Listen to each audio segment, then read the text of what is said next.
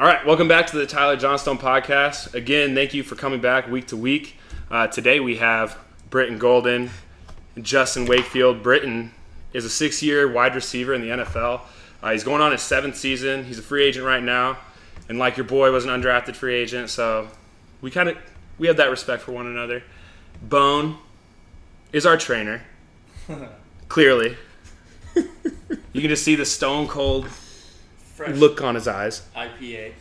Fresh IPA, Stone Delicious. Always delicious. Cheers. Thank you guys so much for coming on. I appreciate it. Oh. Man. And if you like the video, you like the podcast, make sure to like, subscribe. Subscriptions are free. And all you got to do is click the button. So we're going to get right into it. Brittan, we've known each other for like 6 months now-ish. 4. 4? Ish.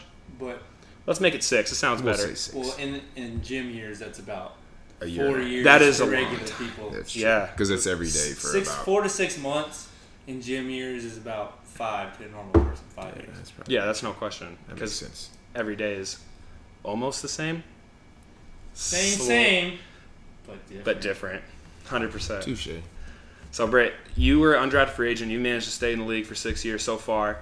Right now, you're rehabbing your hand, your wrist, forearm. Same thing. Same thing. It's all connected. Yeah. Okay. It's all biomedical chain. You know what I mean? Science. Science and stuff. That was a big word. It was. I use those.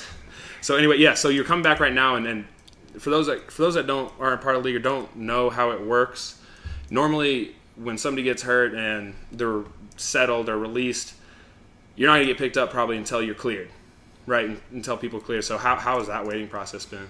I mean, it gets stressful. Yeah. Obviously.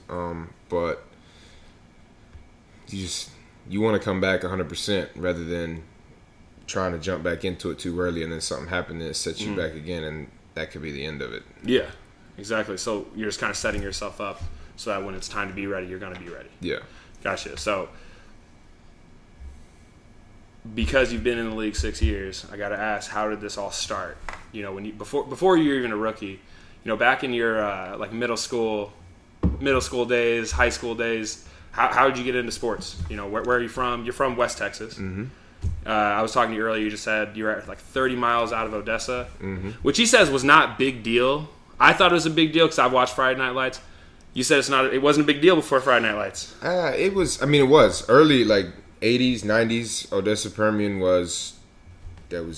they were the truth. That was what everybody, it was the Friday Night Lights. Now the Friday Night Lights factor never left. Yeah.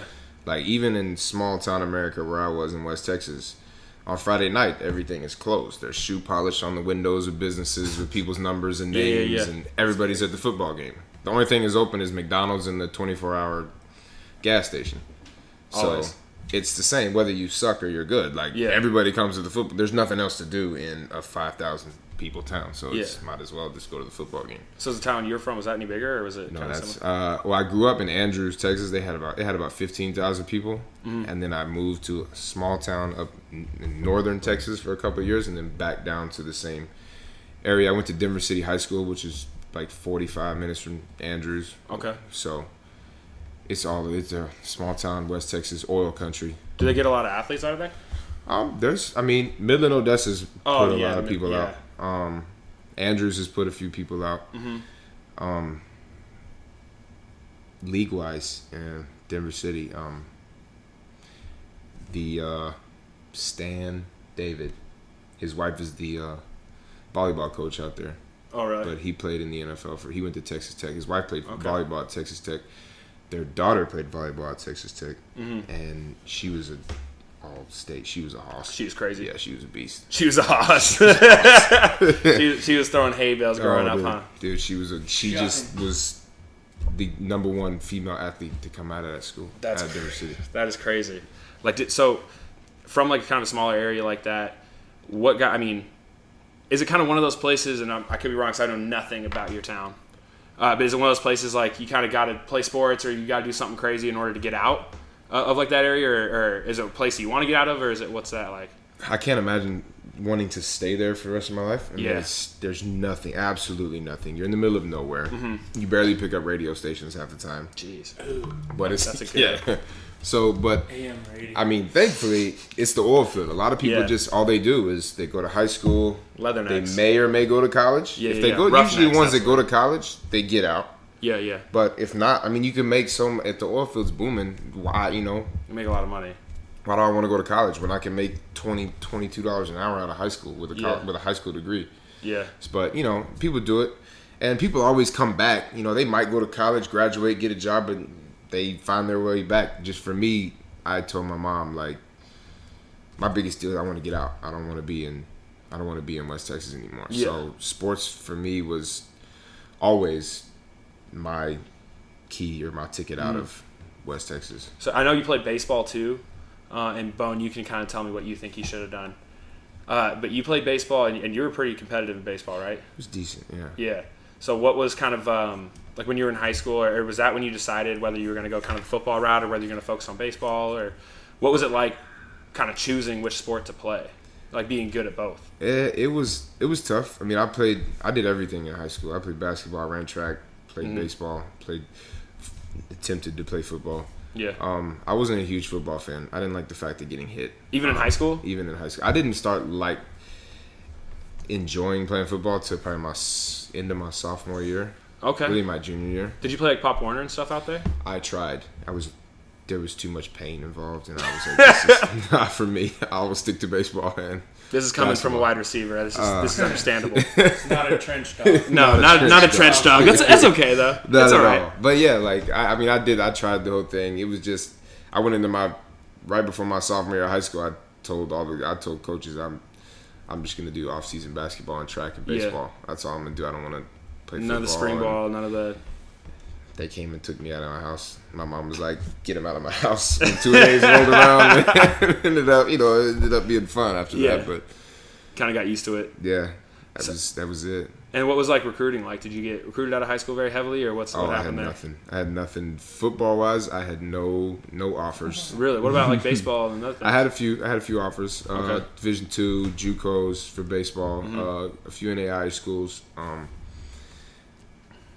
My dad really wanted me to go because school was paid for in some of those smaller schools for baseball. School would have been paid for, and football was still kind of new to me. Yeah, because I didn't put my entire heart and soul into football at the time. Yeah, like the focus that you need to like. Growing up, I was I want to go to the NBA. Then I looked at my height as I was growing. It was like, and how tall are you again? You're not. You weren't growing. Once you figured out you weren't going over the 5'11", 6 foot mark, it was kind of like.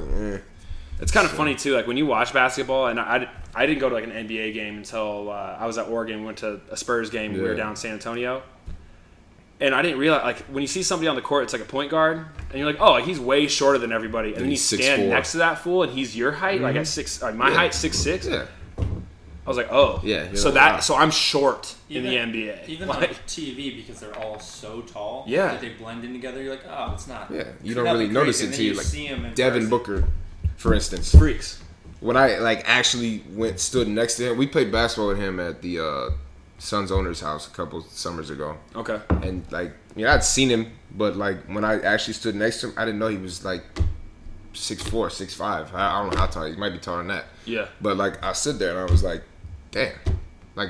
You see him walk next to Tyson Chandler. You're like, he's no, he's not. He's tall. Yeah. They're all tall. Very tall. It's ridiculous. And can move. It's you try to blame the athleticism on every sport says that they're the most athletic sport. Yeah. To do what they do with a basketball in their hands. Yeah. I think the only thing more athletic than being a basketball player, honestly, is being an O-lineman. Yeah. I mean, trench dog, 100%. No, they're when you watch LeBron James, last night he put up 43 again, just to do it. And how big is he? He's 6'9", 6'8", 6'9", 250 pounds. Hitting fadeaways from the 3-point line, basically. Just what do you do when that comes down the middle? You can't do anything against him down the middle. You can't do anything on his fadeaway. It's freakish because that man. I want to see him play tight end so bad. Oh my god! I want everything to restart, kind of just once, just see LeBron James go play tight end. The football route. Oh, he'd be a freak. He was an all-state wide receiver in high school. All-state. Jesus. So, like, for you, you knew you weren't going to be LeBron James. Yeah, I knew. So I kind of figured it was going to be baseball or football at the time. So, the baseball route was cool. I had thought about it, but like I said, football was kind of new. So I told my mom, I was like, I kind of want to play football in college. And I had a few coaches that were like, you could do it. You just have to find a way to get in. And my mom found a tryout at West Texas A&M, Division II. Your mom, so like your parents were like looking for you. Like, mom was like, you want to do what you want to do? We're going to help. She went and got highlight tapes from the high school and sent it to the place. And we found a tryout at West Texas. And they called me at the district track meet. Yeah. And they were like, hey, or my secretary at the high school called the phone and was like, hey, you got a letter back from WT after that tryout. Yeah. Do you want me to open it or do you want me to wait? I was like, open it and tell me what it says. And she was from the athletic department. I was like, please open it. And they were like, yeah, we'd like for you to be a preferred walk-on. So I was like, done. So you chose that over like some other D2 like full rides from baseball. Yeah. That's crazy. See that, like, turning down that much like potential money, like just to follow football because you that's where you wanted to go. That's where your passion lied. That is a crazy risk to me. It is a big risk. Yeah. And it was gloom. It looked gloomy at first. Yeah. Just the red shirt thing and because you redshirted. Yeah. And it's a scary feeling when you're looking up and you're like, oh man, I don't know if I'm ever gonna play here. Yeah. And then you go through it the next year and it's still not what you wanted. And then you think, because people leave your sophomore year, you're like, yes, it's going to be me. I'm there. I'm the star now. Then here comes a JUCO guy. Yeah. And you're like, oh. And, unfortunately, fortunately for me. Yeah, what was it? Some people it was about halfway through my sophomore year. Some people got in trouble. A couple receivers failed the drug test.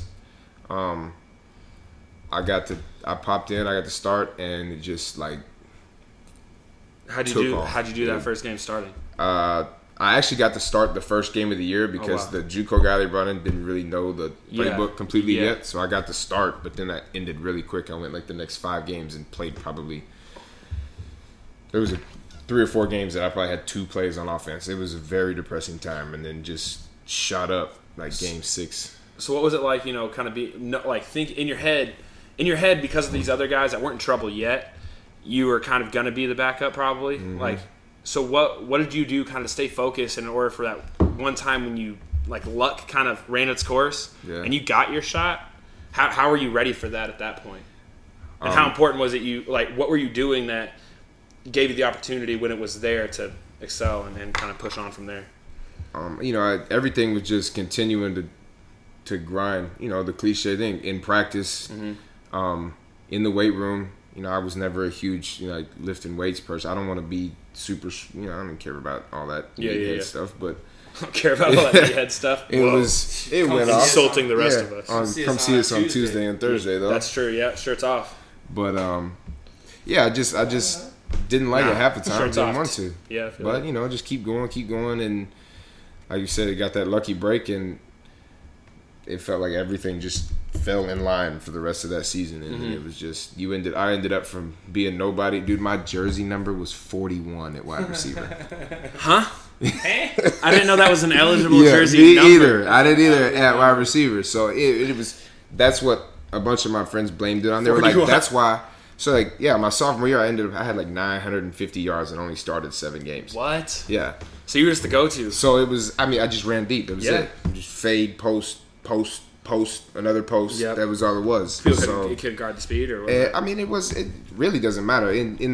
On the outside, you can run a 4.5 and you can run a 4.3. But if you run a route the right way, especially a post route, if you get on a guy's toes and then break him off and make him determine which way he wants to go. I watched a guy in front of me that ran 4.6 that was toasting 4.3 DBs. Yeah. And you look up on the sideline scratching your head like... It's kind of one of those things like just out-techniquing people. Yeah, small things. See, that's the crazy thing too, because and you guys have talked, or I don't know if it was you, is we trained some running backs, and what they talk about a lot when they're watching O-line guys do their O-line stuff with Bill after training's over, is like, man, running back is like the least technical position ever. It's kind of just like, it's more vision and like knowledge of the game and patience. Whereas O-line and some of these other positions are just so much more technique. Like for O-line, it's like if you miss your hand placement by like a few inches each, the leverage is gone. You've lost. And you're going to get beat. And so that's crazy. I never like talked to a receiver about technique.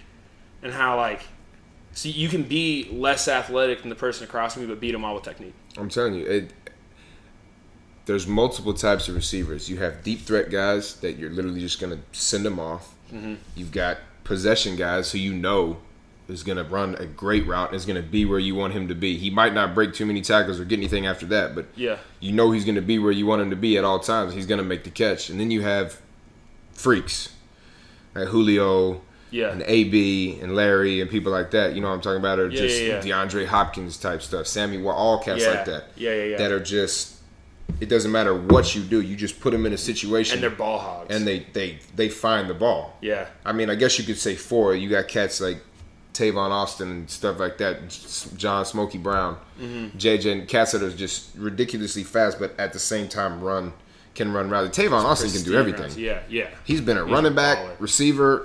It doesn't matter what you do. Like he just needs the ball in his hands. Yeah.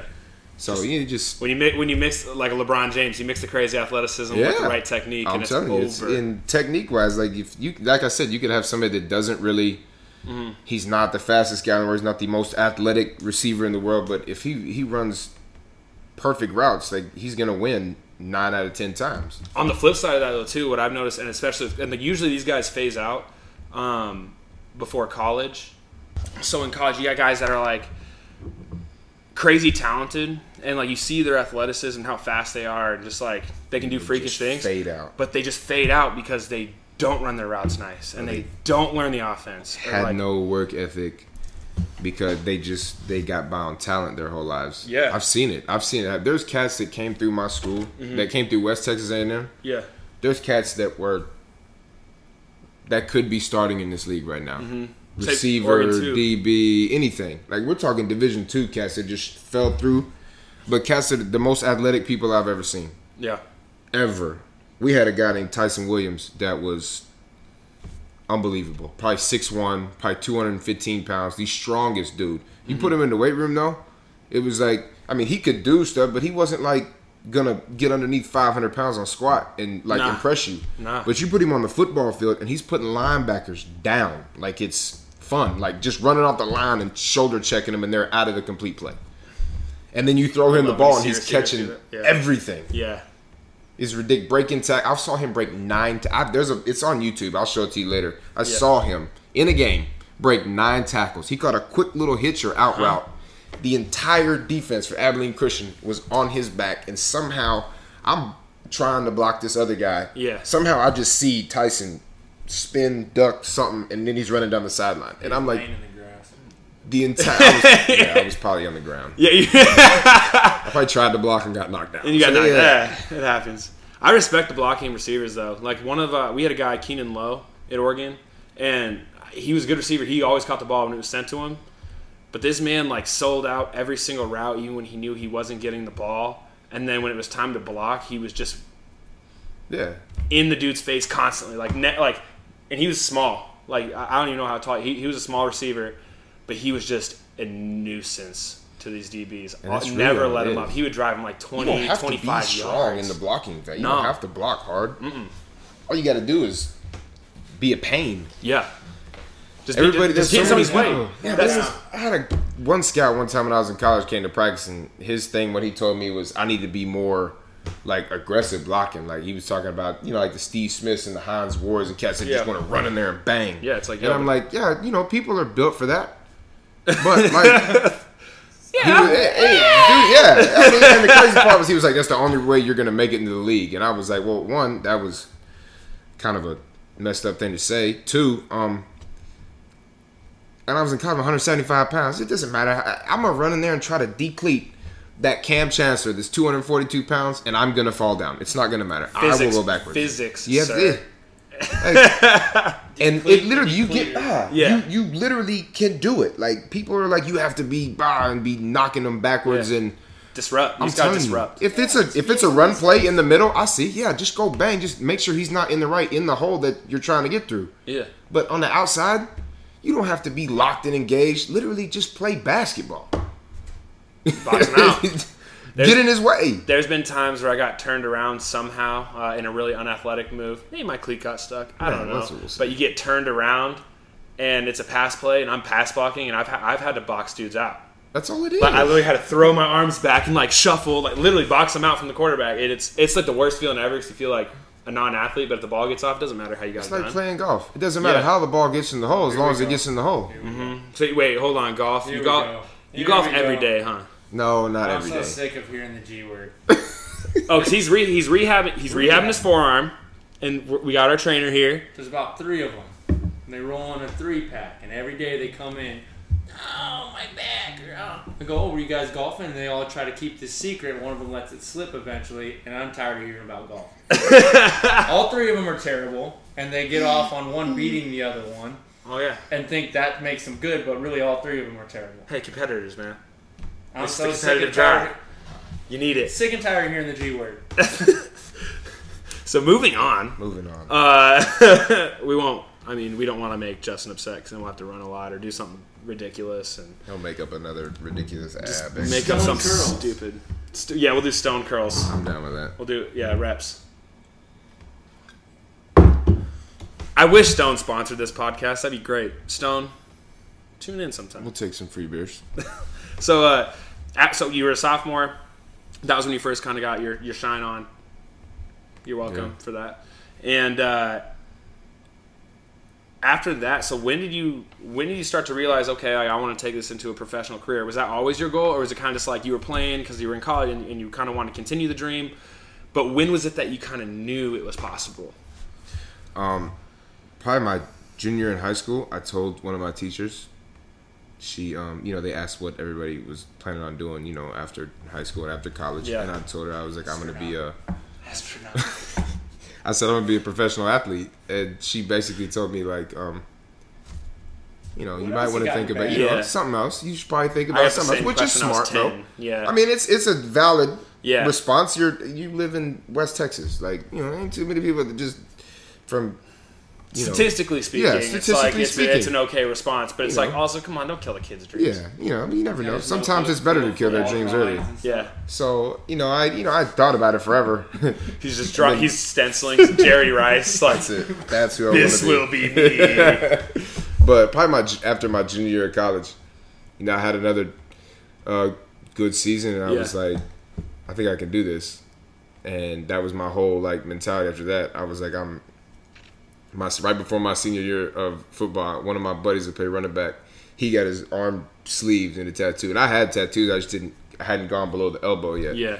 Because I was like, I might need a job. Yeah, you want to be able to take it seriously so far. So he told me right before it was like probably a week before we started 2-a-days my senior year, and he goes, I got a tattoo right here. I got just to the bird. It just stopped right there. So and just below the elbow. He goes, why don't you just go all the way down the wrist? Why don't you just finish the full sleeve? And I was like, bro. He was like, you want to go to the league, right? And I was like, yeah, that's my ultimate goal. He said, do you believe that you're going to make it to the league? Ooh. And I was I said, yeah. It's literally one of those moments. So I looked at him and I was like, what do you mean? Are you going to be a savage, or are you just going to literally? Are you going to go half in, or are you going to go all in? That's what he said. He said, so if you're going to the league, why don't you just get a full sleeve already if you already know you're going? So they went to the local pub. Literally, my guy was still in town because he literally tatted me the day before. He was still in town, and I was like, finish this. You know what? Let's just go ahead and do a sleeve. And he was like, all right, let's go. So you burned your bridges, or you burned your boats in the form of getting a full sleeve. Burned it. There is no professional world for me after this. Yeah, so I was just like, that was like it. It was like, I'm not going into get a business. face tattoo. I'm going you know into what I'm saying? football. If you're like a rapper, it's like, this is how I become a rapper. I'm get a face tattoo, and that's all I can do. Better hope SoundCloud pops. Yeah. Or you're at Walmart yodeling your heart out. Yodeling your heart out. You ain't got to be a rapper to make it. No, Yellow Kid. I mean, this day and age, anything can get Yoda Boy's on the top 50 U.S. Just saying. That's so true. He's on the top 50 U.S. That just bless that child, man. Good for him. Great for him. So you burn your boats in the form of tattoos, and was that so that's like the first time you were like, all right, this is what I'm doing now. I'm going to be a football player. I mean, that was the goal was already in hand at the time, but that was where it hit, and it was like, oh, this is there's no turning back now. This is what you have to do, and it at work. You thought it worked. He immediately went home. Yeah. He's in the mirror with the football in his sleeve. Here we come, NFL. NFL or bust. I even got it tagged. Where is it at? NFL. Bust. Show it. You gotta show it. Show the kid. It's NFL or bust. So you made it. You made it. So what was like? So after junior year, did you graduate early or did you go senior year? I played my senior year. Senior year was when it was my first year over 1,000 yards, so it was solid. Solid. And it's also been my last year over 1,000 yards. Undrafted life, it happens. Yeah, you know, you never know. Hopefully not, maybe. But it was the senior year went well. Like everything was good. We put up numbers, which is what you have to do in Division II to get things. You know, and I had scouts there. You know, every other week or every other week, they were there. I talked to them. It wasn't anything like, oh, you're going, top 5 rounds or anything. I kind of knew that. Yeah. But, there was talk maybe at the 7th round, maybe not. It was mostly undrafted. So, I knew where I stood. Yeah, that's good. But, that was like, you go to college, I knew I was going to redshirt wherever I went. Yeah. So, like, my redshirt year was a builder, whereas other people, when they redshirt, like, it hurt their ego. Right. Yeah, so it's kind of like one of those things a little bit. Mm-hmm. And who picked you up? So the draft was over. You went undrafted, and who picked you up? I signed with Chicago. Okay. I was playing slow pitch softball in a league in Dallas, Texas. No way. At the Field of Dreams. The craziest thing. So I get the phone call. What do you mean at the Field of Dreams? Like They from the movie? No. They have a big. It's like Kevin Costner. Oh it's my like gosh. A big slow pitch. I think they do little league baseball games there too, but it's everything. They have Giant Stadium, Fenway Park, Arlington. Okay. It's like a whole bunch That's of sick. that they made it into it. They do it. I mean, I'm sure they do that. That's there really too. sick. Yeah. But it's dope. So we had a slow pitch tournament there, and that's why we were in Dallas during draft weekend. Mm-hmm. So we did that, and I got a phone call before we got to the game. I get there, everybody's like, "How did it go?" Whatever. I was like, "I'm going to Chicago. I just signed the little undrafted contract." Yeah. Boom. So now I'm getting phone calls from like the team, whatever, that they were going to send the contract over. So I hadn't signed it yet. I had to wait till I got home after the slow pitch tournament You games. signed your contract at home? Yeah, they faxed it to my boy's parents' house. That's interesting because I signed I never heard of that. Usually you sign like the first day you report. Yeah, they faxed my undrafted thing to my boy's house in Dallas. What? It was pretty dope. That's intense. But yeah, I ran into a foul pole because I was talking on the phone trying to play left field. Actually, I had the you have the Chicago. No way. I don't have the video of it, but I had Chicago was on the phone with me, telling me, explaining things. Yeah. And I was literally in the middle of the game, and we only had 10 players, so it was like slow pitch. You're only allowed 10. Yeah. So I just did that, and Dude, I'm so funny. running, trying to do this at the same time, and I looked up for the ball, and all of a sudden I catch and shoulder into the foul. Bam! I was like, ah! And you're injured, your career's over. And it's over. As quick as it started. Drop the phone, throw it back in, and pick it back up. Hey, like that. Just like that. Just like that. Throw the phone back. No way, dude. Yeah, it was wild. I half don't believe that. Yeah. And so you're on draft. I think were you on practice squad that year or? No, my rookie year I was at home with them. Really? The whole year until I got released final cut, and I got picked up week 14. Okay. I went back for a workout. What was waiting like your rookie year? Because what was that like? Your rookie? Did you think it was gonna not happen? I thought it was over. Yeah, I did. I mean, I was back home. She was finishing school, and your wife. Yep. And the little one was born. She just popped out that April before.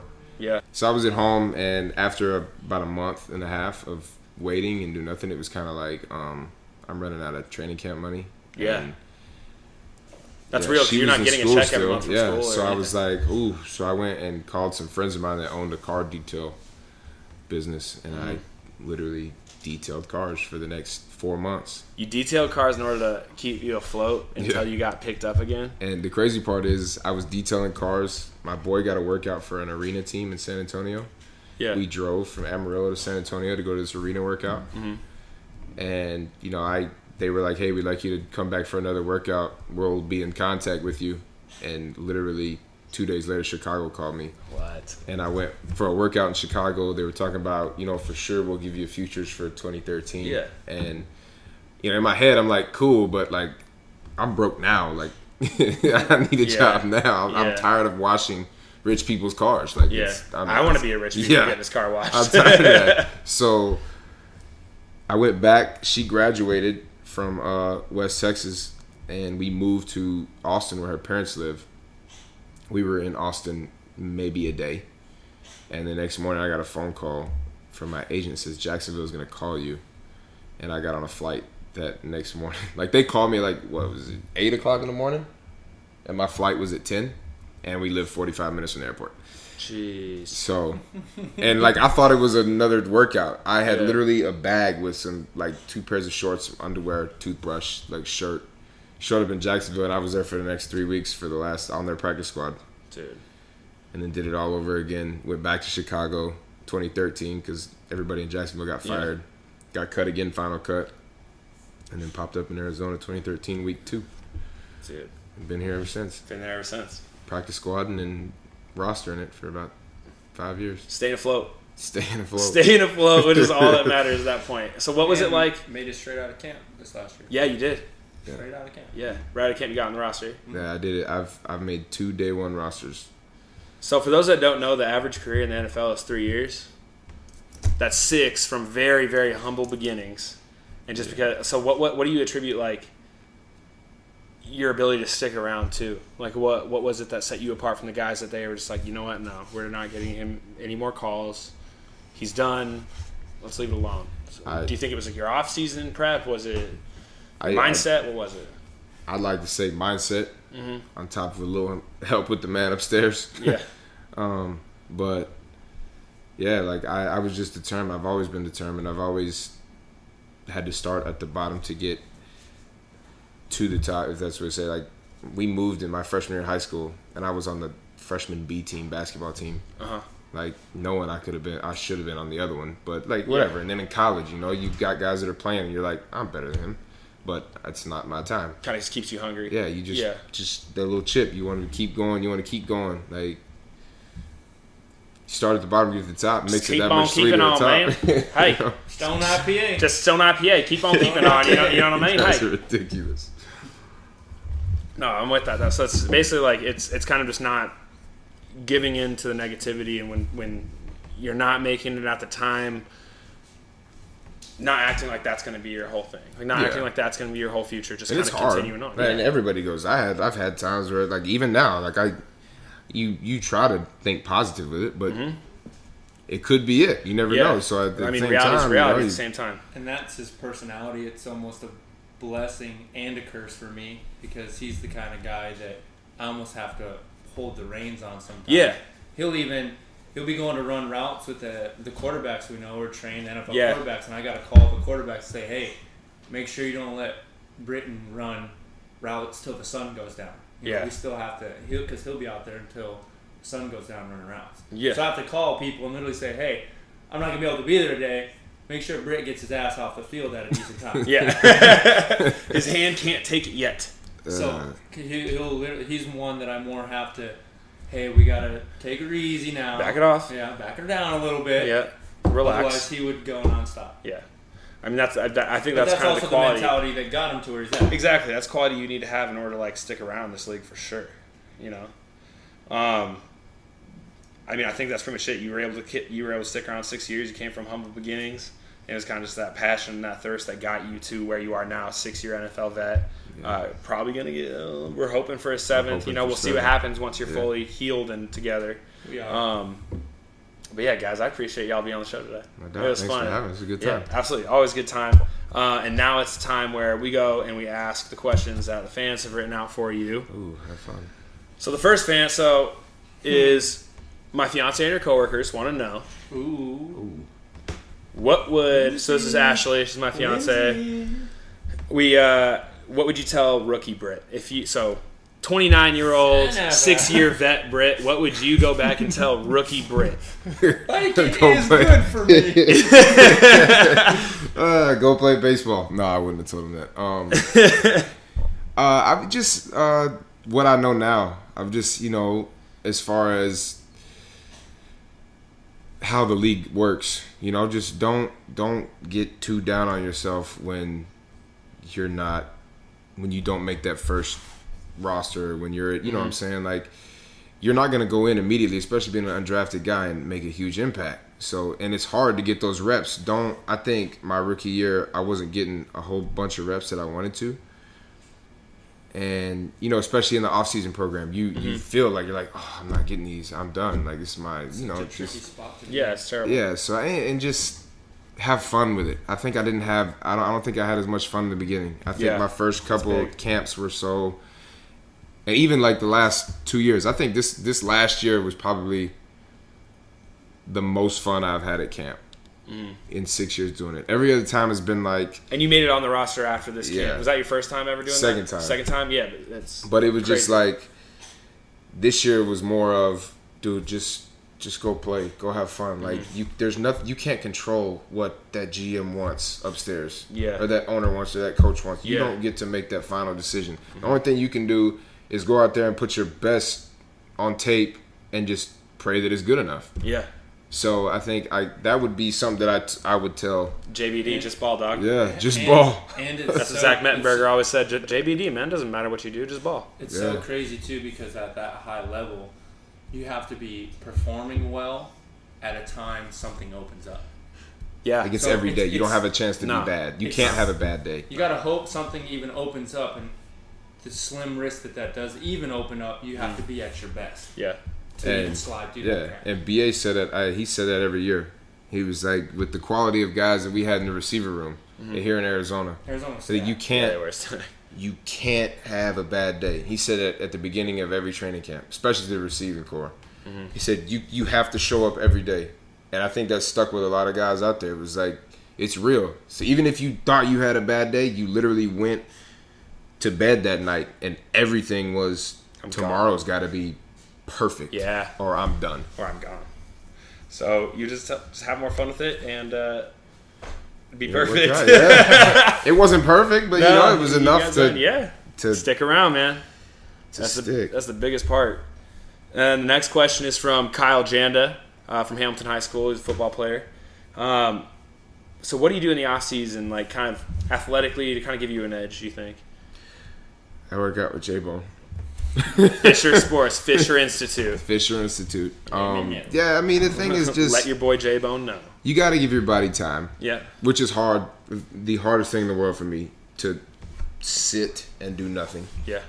Confident, because you need your confidence. Yeah. Right? Well, and it's the thing, but, and I think the biggest thing in the off-season wise is give your body that time to... Because the NFL is a long football season. I mean, if you don't make the playoffs, you're still playing. If you're not a first rounder starter guy that's going to start day one, you're playing 20 games because you're going to play all 4 preseason games, and then you have a 16 game schedule. Yeah, and if you're playing during all that's 20 games. Oh, then if you make the playoffs, that's just bonus games. You're just hurt. Ultimately, you can play 24, 25 games in 1 year. Yeah. So it's like going in college, you play 12 maybe, sometimes 13.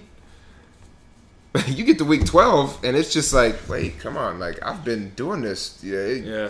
So, it's just, you just got to give your body time, and then when it's time to go, it's time to go. You got to be able to flip it. And ready. And it's got to be, it gets monotonous, too. Yes. I promise you, when you're doing the same thing over and over every week for a month and a half, and you're just like, do I really want to get up at 7? I hear that. Yeah.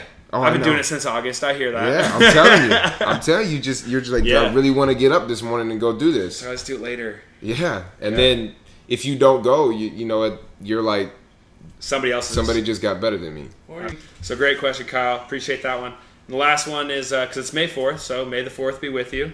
Oh, he's gonna botch this one. Yeah, he is totally done. So the Back Pocket Podcast says, what is the right way to watch Star Wars? Do you start with the original trilogy, so like the older ones from the 70s, or do you start with episode 1 and watch them all the way through? What do you do? What would you do if you were rewatching it? I know you said you haven't watched them for a long time. I haven't seen all of them. I've seen all the old ones, the 3 old ones. Okay, that's the most important. That is the most important. I've seen all the old ones. I haven't seen all those. I saw the first and the second one with Anakin. Yep. Oh, here we Yeah. go. He's just name dropping. That's the Yeah, name. yeah, name is how he knows what's It's the going only on. name. You know, But what about the droid attack on the yeah. Wookiees? Yeah, Okay. Yeah, see.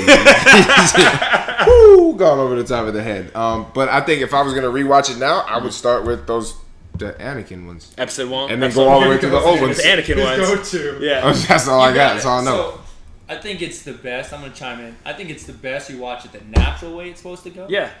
But it's a little easier to follow if you watch it when you Yeah. put it in the sequential. Yeah, so like Easier episode to 1 follow. through the new ones that Right. are coming out. But if you watch it the way they came out, I mean that's the best way to See, watch I'm gonna have to go the easy way. You know, I gotta like. it. Anakin. Yeah. I Exactly. don't really Yeah. have He's a got to brain. revisit Anakin. Oh yeah, too many Yeah. He's got to revisit early Anakin. CTE. Too many. I've had early Yes. CTE. Yeah, Yeah, we all do. That's what we'll call at this it. point. We'll figure it out. Stone IPAs. Stone IPAs. Well, guys, thanks again. I appreciate you been guys real. coming through. We're gonna have to do this again, probably, eventually. We'll see. I'm sure. We'll what figure it out. happens. We'll figure something out. But thanks again for watching. Make sure to like, subscribe, review, leave your comments, and if you have people you want me to interview or questions, just leave them in the comments, and we're gonna ask them for the next people. But take her easy.